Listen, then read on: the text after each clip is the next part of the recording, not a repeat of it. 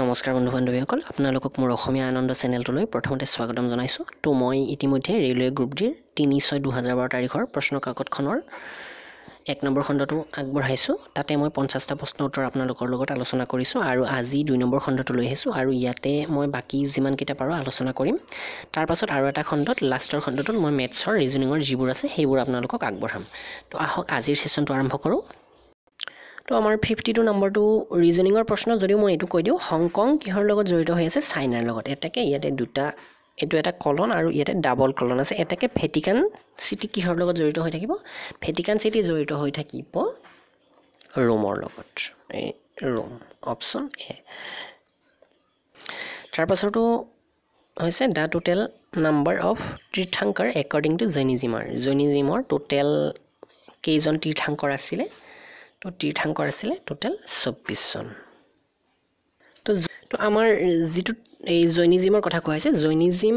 ধৰ্মটো মেইনলি কোনে ফাউন্ড কৰিছে বুলি ক'লে বৰ্ধমান মহাবীৰা আৰু তেওঁ আছিল 540 BC ৰ পৰা 468 BC ৰ ভিতৰত তো এইখিনি সময়ৰ ভিতৰত যেটো বিফৰ ক্ৰাইষ্ট বুলি কোৱা হৈছে যীশু খ্ৰীষ্টৰ জন্মৰ বহু পূৰ্বে 540 বছৰ পূৰ্বে বৰ্ধমান মহাবীৰাই এই ধৰ্ম এই হেৰি কৰিছিল প্ৰৱৰ্তন কৰিছিল বা উদ্ভাৱন কৰিছিল তো তেও কেই নম্বৰ জন তীৰ্থংকৰ আছিল বুলি ক'লে তেও আছিল লাষ্ট তথা 24 নম্বৰ জন তীৰ্থংকৰ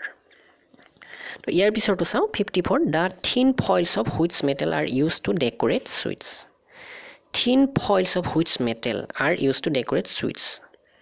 মিঠা বস্তুৰ ক্ষেত্ৰত বা চকলেট জাতীয় বস্তুৰ ক্ষেত্ৰতে কি ধৰণৰ মেটেল ব্যৱহাৰ কৰা হয় তাক যেটো আবৰি ৰাখি এটা তৰপ এটা দিয়া হয় চকলেটটোৰ বা মিঠা বস্তুটোৰ চাৰিওফালে কি মেটেল ব্যৱহাৰ কৰা হয় উঠিছে তো ইয়াতে মেইনলি ব্যৱহাৰ হয় সিলভাৰ তো 55 টো হৈছে দা ফাউন্ডাৰ অফ মোগল এম্পায়াৰ তো এটো MO হ'ব লাগিছিল এটো তেওঁলোকে ভুল কৰিছে এটো হেৰি কৰাত তো দা ফাউন্ডাৰ অফ মোগল এম্পায়াৰ ওয়াজ মোগল এম্পায়াৰৰ ফাউন্ডাৰ কোন মোগল এম্পায়াৰৰ ফাউন্ডাৰ আমি সকলোৱে জানো বাবৰ আৰু কোন চনত ফাউন্ড কৰিছে বুলি ক'লে 1526 চনত কোনখন যুদ্ধৰ পাছত বুলি ক'লে হেতু যদি আপোনালোকে মোৰ কিছুমান জিএছৰ ভিডিও আছে তাতে হেতু পাই যাব তো মই কম বাৰু এটো which of the following is the high milk yielding variety of cow এটা চাৰিটা অপচন দিয়া হৈছে ইয়াতে কি হৈছে মেইনলি যেটো অপচন নাম্বাৰ 3 আছে হোলষ্টেইন এইটোৱে হৈছে আটাইতকৈ বেছি পৰিমাণে গাখীৰ দিয়া এক প্ৰকাৰৰ গাই গৰু বুলি ক'ব পাৰো কিন্তু বাকি যিকেইটা আছে এইকেইটা হৈছে মেইনলি মহ অৰ্থাৎ বাফেলো যেটো কোৱা হয় সেই প্ৰকাৰৰ কিন্তু হোলষ্টেইনটোহে একমাত্ৰ গাই গৰু তো ইয়াৰ পিছৰটো 57 টো হৈছে which is an ইমপ্ৰুভড variety of হুইটৰ এটা ইমপ্ৰুভ ভেৰাইটি অৰ্থাৎ যেটো অকমান আপগ্ৰেড কৰা হৈছে তেনেকুৱা ধৰণৰ ভেৰাইটি কৈছে তো এইটো হৈছে জায়া যেটো এইটো এটা ইমপ্ৰুভ ভেৰাইটি অফ হুইট বা গম ধান ইয়াৰ 58 টো হৈছে হু in February 2012 was the Union Minister of Rural Development of India 2012 চনৰ ফেব্ৰুৱাৰী মাহত ইউনিয়ন মিনিষ্টাৰ অফ ৰুৰেল ডেভেলপমেন্টৰ বা মিনিষ্টাৰজন কোন আছিল ৰুৰেল ডেভেলপমেন্ট অফ ইণ্ডিয়াৰ তো 2012 চনৰটো খুদিছে আমি যদি এবাৰ এক্সাম চাও তেনেহলে আপোনালোকে এবাৰৰ যিবোৰ মিনিষ্টাৰ আছে বৰ্তমান সেই মিনিষ্টাৰবোৰ চাই ল'ব তো তেতিয়া Shri Jairam Ramesh rural development minister of India আছিল তো এতিয়াৰটো মই কৈ দিও আপোনালোকক তো বৰ্তমান যিজন ৰুৰেল ডেভেলপমেন্ট মিনিষ্টাৰ তেওঁ হৈছে নৰেন্দ্ৰ সিং টোমাৰ নৰেন্দ্ৰ সিং TOMAR টোমাৰ আৰু আপোনালোকে ৰেলৱে মিনিষ্টাৰ বৰ্তমান কোন হেতু জনাটো প্ৰয়োজন তাৰ উপৰি প্ৰথম ভাৰতবৰ্ষৰ ৰেলৱে মিনিষ্টাৰ জনৰ নাম প্ৰায় এক্সামত আহি থাকে তো এই দুটা নাম মই আপোনালোকক কৈ দিও বৰ্তমান যিজন ৰেলৱে মিনিষ্টাৰ তেওঁ হৈছে পিয়ুষ গোয়েল আৰু এইখন তেওঁৰ ফটো তো ইয়াৰ আগতে যিজন আছিল আমাৰ ৰেলৱে মিনিষ্টাৰ তেওঁ আছিল সুৰেশ প্ৰভু আৰু প্ৰথমজন আছিল জন মাথাই তেওঁ প্ৰথম ৰেলৱে মিনিষ্টাৰ আছিল তো 15 আগষ্ট 1947 চনৰ পৰা 22 ছেপ্টেম্বৰ 1948 চনলৈ তেওঁ আছিল ৰেলৱে মিনিষ্টাৰ 59 টো এটা মেথছৰ প্ৰশ্ন এটো পিছত চাম ইয়াৰ পিছৰটো হৈছে 62 এ জিন ইছে জিন কি হদিছে তো জিন কি আপোনালোকে নিশ্চয় জানে এ ইউনিট অফ হেৰিডিটি অৰ্থাৎ এটো হৈছে এটা বংশগতি বাহকৰ একক 61 টো এটা মেথছৰ প্ৰশ্ন তাৰ পাছৰটো চাও বাৰু 62 deciduous tree are those deciduous tree বুলি সুধিছে deciduous tree কোনবিধ তো deciduous মানে কি deciduous মানে যে মেইনলি যেটো ক্ষণস্থায়ী অৰ্থাৎ ক্ষণস্থায়ী এনেকুৱা ধৰণৰ কিন্তু ক্ষণস্থায়ী প্ৰকৃততে অৰ্থাৎ ঠিক তেনেকুৱা নহয় তো যিবোৰ গছৰ কি হয় পাতবোৰ বছৰে বছৰে হলাই থাকে সেইবোৰ গছে হৈছে deciduous আৰু যিবোৰৰ পাত হলনি নহয় সেইবোৰ হৈছে evergreen তো deciduous ট্ৰীবোৰে কি হয় এটা নিৰ্দিষ্ট সিজনত এই যিবোৰ গছৰ সেই গছবোৰৰ পাত আছে সেইবোৰ সৰি যায় আৰু নতুন পাত আহে তো ইয়াৰে অপচন মতে হ'ব ইয়াৰে option number 4 that seed their leaves during a certain season এটা নিৰ্দিষ্ট সময়ত হিহঁতৰ পাতবোৰ হলনি হয় বা হৰি যায় 62 হৈছে heart attack is caused due to heart attack যেটো heart attack to আমি জানো বাৰু সকলোৱে তো heart attack to কি কাৰণত মেইনলি হয় সুধিছে তো heart attack to মেইনলি হয় কোলেষ্টৰলৰ বাবে শৰীৰত বা তেজত যেতিয়া কোলেষ্টৰলৰ মাত্ৰাটো বাঢ়ি যায় তেতিয়া আমাৰ যেটো কৰনেৰী আৰ্টাৰী নামৰ আৰ্টাৰী আছে সেই আৰ্টাৰীটো ব্লক হৈ যায় আৰু ইয়াৰ কাৰণে কি মেইনলি ৰেসপন্সিবল কোলেষ্টৰলৰ কাৰণে ব্লকেজবোৰ আহি যায় কৰনেৰী আৰ্টাৰীত তো আমাৰ অপচনটো হৈছে অপচন নম্বৰ 2 64 টো এটা হেৰি বাৰু এটো ৰিজনিংৰ প্ৰশ্ন হ'ব এটো পিছত চাম বাৰু Mahatma Gandhi was born in the year Mahatma Gandhi জাতিৰ পিতা তেওঁ কোন চনত জন্ম পাইছিলে তো এইটো আৰু মই কোৱাৰ দৰকাৰ নাই বুলি ক'ব পাৰি 1869 চনত 2 অক্টোবৰ 1869 চনত আমাৰ জাতিৰ পিতা মহাত্মা গান্ধী বা বাপুজীৰ জন্ম হৈছিল আৰু তেওঁক আমি ফাদাৰ অফ নেশন বুলি জানো তো তেওঁৰ মৃত্যুটো আমি জনাটো প্ৰয়োজন আমি জানো বাৰু তথাপি এবাৰ ৰিভিজন হিচাপে হওক বা মনত পৰিব আপোনালোকৰ 30 জানুৱাৰী 1948 চনত তেওঁক হত্যা কৰিছিল নাথুৰাম গডছে নামৰ ব্যক্তিজনে তো আৰু বৰ্তমান যেটো অক্টোবৰ 2 তাৰিখ মহাত্মা গান্ধীৰ জন্মদিনটো আমি নন ভাইলেন্স ডে হিচাপে পালন কৰো গোটেই পৃথিৱীতে পালন কৰা হয় তো ইয়াৰ পিছৰটো চাও rocket ফেব্ৰিকেশন facility Thumba is located ৰকেটৰ ফেব্ৰিকেশন facility যেটো হেতুৰ এটা সেন্টাৰ আছে থুম্বা এইটো কোট আছে হদিছে তো এইটো আছে কেৰালাত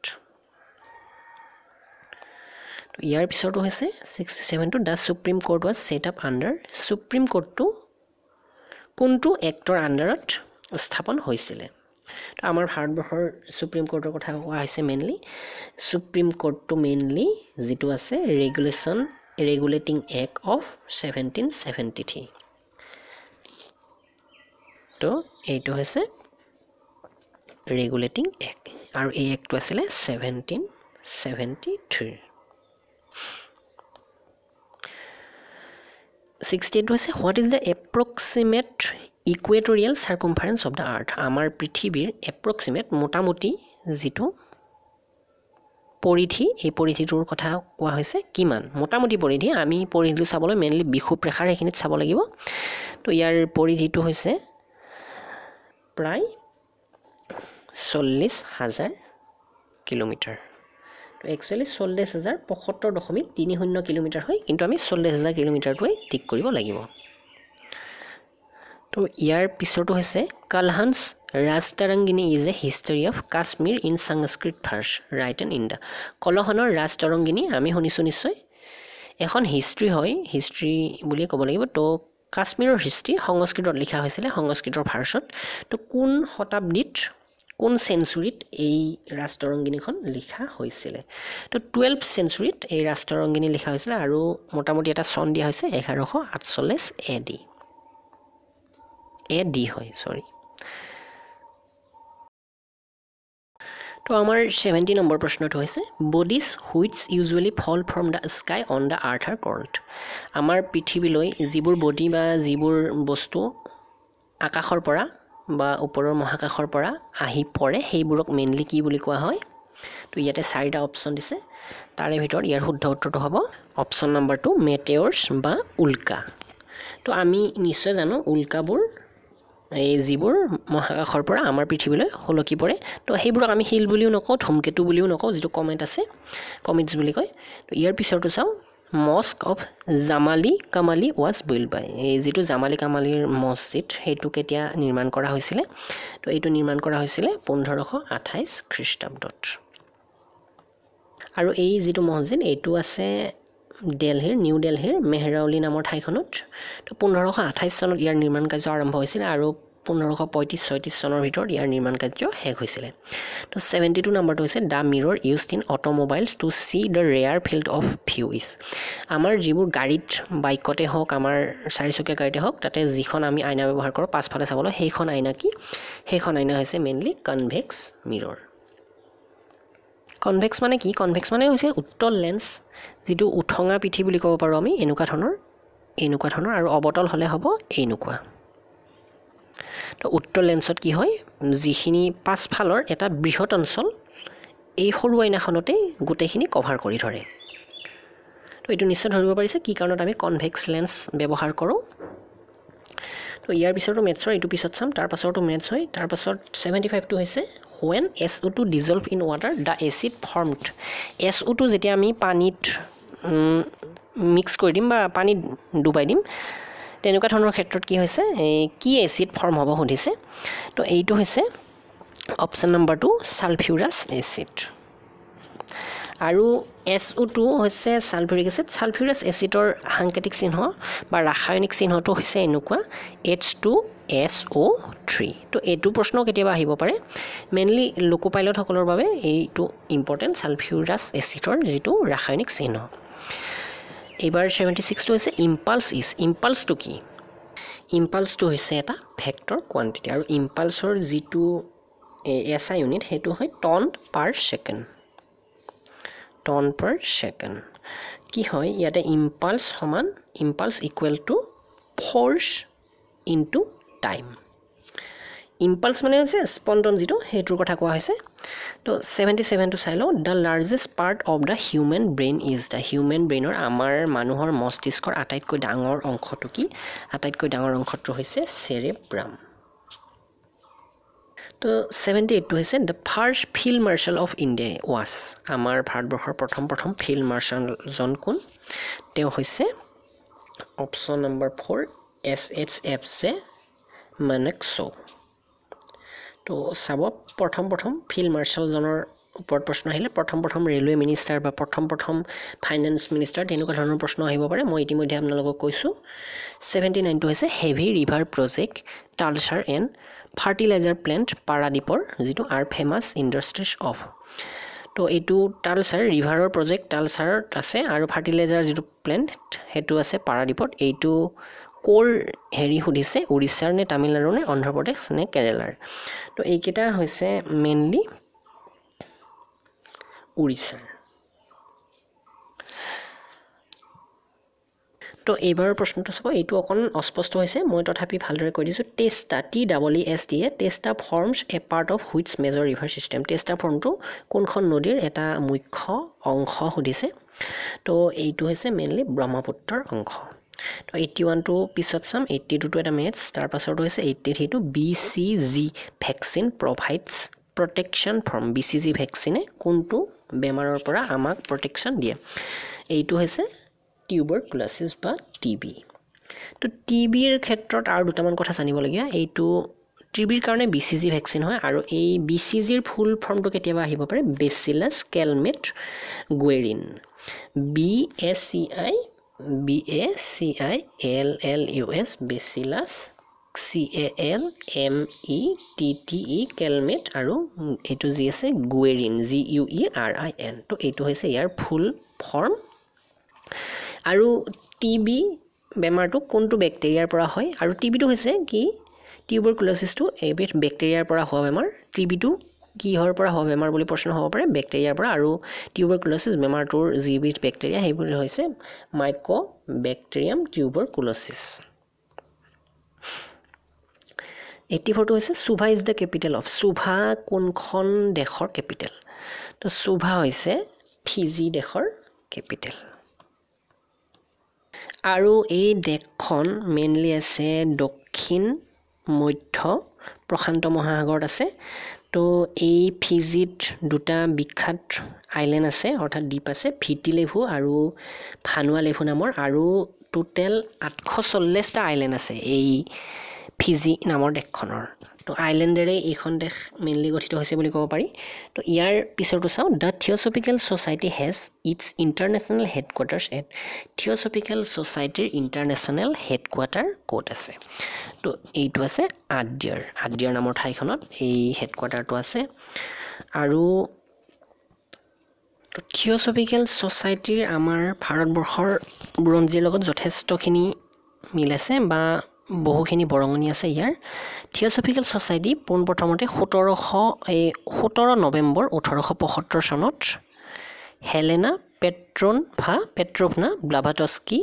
কলোনিয়েল হেনৰি ষ্টিল অলকট আৰু উইলিয়াম কোৱান জাজ তাৰোপৰি আৰু কিছুমান ব্যক্তিয়ে লগ লাগি নিউয়ৰ্কত প্ৰথম স্থাপন কৰিছিলে বা এষ্টাব্লিছ কৰিছে আৰু ভাৰতবৰ্ষলৈ ইয়াৰ হেৰি আহে তো তাৰোপৰি ভাৰতবৰ্ষত 1882 চনত হেডকোৱাৰ্টাৰটো বনোৱা হয় আদ্যাৰ নামৰ ঠাইখনত আৰু আদ্যাৰ তেতিয়াৰ মাদ্ৰাজত আছিলে আৰু মাদ্ৰাজ বৰ্তমান সাউথ চেন্নাই তামিলনাডুৰ মাদ্ৰাজত বা চেন্নাইত আছে তো ইয়াৰ পিছৰটো হৈছে the law which ডিফাইনছ force is এই শক্তি কোনটো ল বা এই সূত্ৰই ডিফাইন কৰে সুধিছে তো এইটো হৈছে option number 3 Newton second law of motion তো 87টো হৈছে the capital of Sikkim is ছিকিমৰ কেপিটেল কি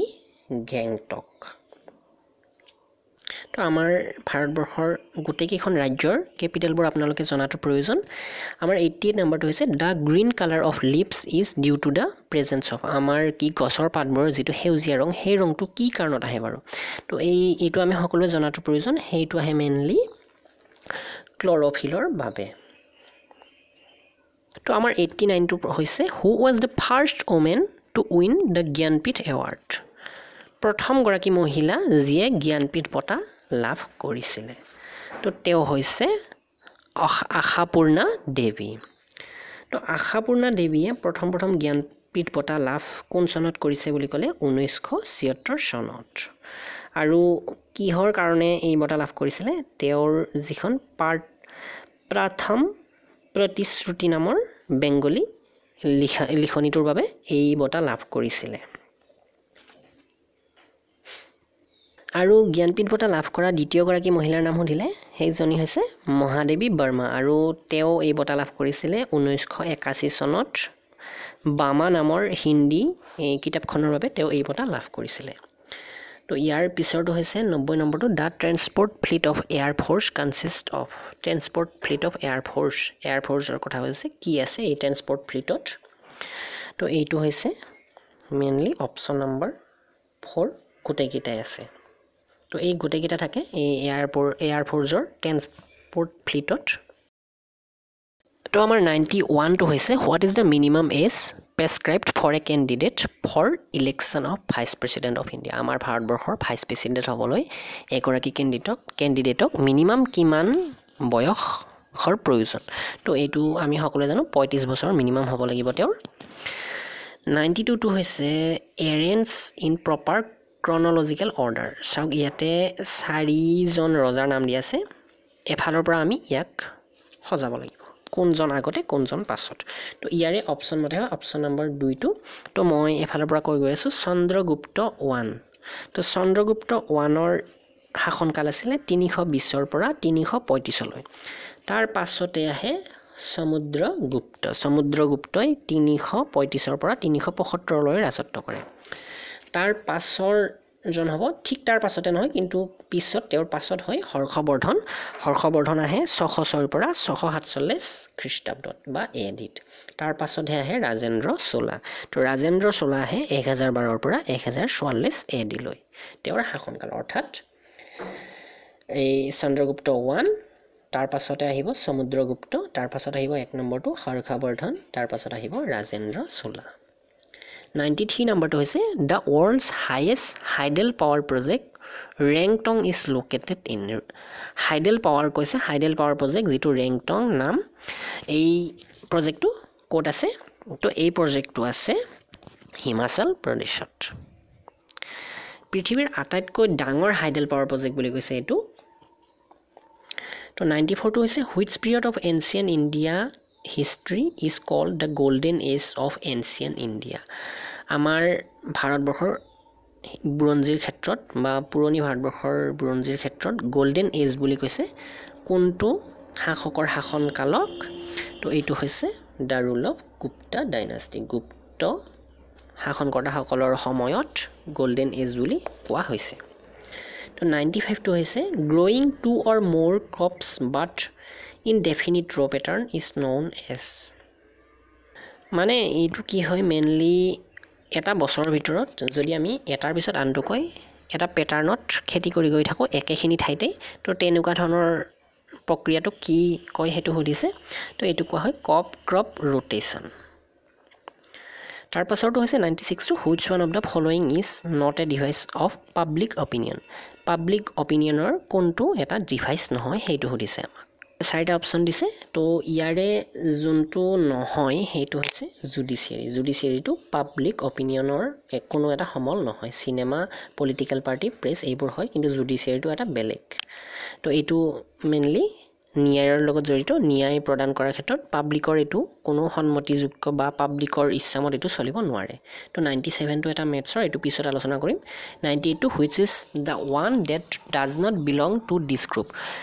এইটো একচুৱেলি ৰিজনিঙৰ হয় এইটো পিছত চাম আমি who was also' known as Siddharth বুলি আমি আন কাক জানো তো এইটো যথেষ্ট সহজ গৌতম বুদ্ধক আমি সিদ্ধাৰ্থ বুলি জানো গৌতম বুদ্ধ বা বুদ্ধ 11 নম্বৰটো হৈছে all decisions of the state executive R taken in the name of ষ্টেটৰ executive যিবোৰ আছে তেওঁলোকৰ ডিসিশনবোৰ কাৰ নামত লোৱা হয় তো তেওঁলোকৰ যিবোৰ ডিসিশন আছে সেইবোৰ গভৰ্ণৰৰ নামত লোৱা হয় এখন ৰাজ্যৰ গভৰ্ণৰৰ নামত লোৱা হয় তো আজিৰ সেশনটোত মই ইতিমধ্যে 1 নম্বৰ প্ৰশ্নটো লৈ আহিলো আৰু এইখন যিখন পেপাৰ আছিল এইখন পেপাৰত 150টা প্ৰশ্ন আছে তো ইয়াৰ পিছৰ সেশনটোত যিকেটা জিএছৰ বা জিকেৰ প্ৰশ্ন আছে সেইকেটা আলোচনা কৰিম আৰু লগতে মেথছ ৰিজনিং যিখিনি আছে সেই গুটেখিনি আপোনালোকলৈ মই আগবঢ়াম তো এইখন প্ৰশ্নকাকত কাৰেক্টলি যে সেইখনেই প্ৰশ্নকাকত ইমান তাৰিখত হোৱা সেইটো মই ডাইৰেক্টলি ক'ব নোৱাৰিম মই জাস্ট কিছুমান কিতাপৰ পৰা সংগ্ৰহ কৰি আপোনালোকলৈ আগবঢ়াইছো কিন্তু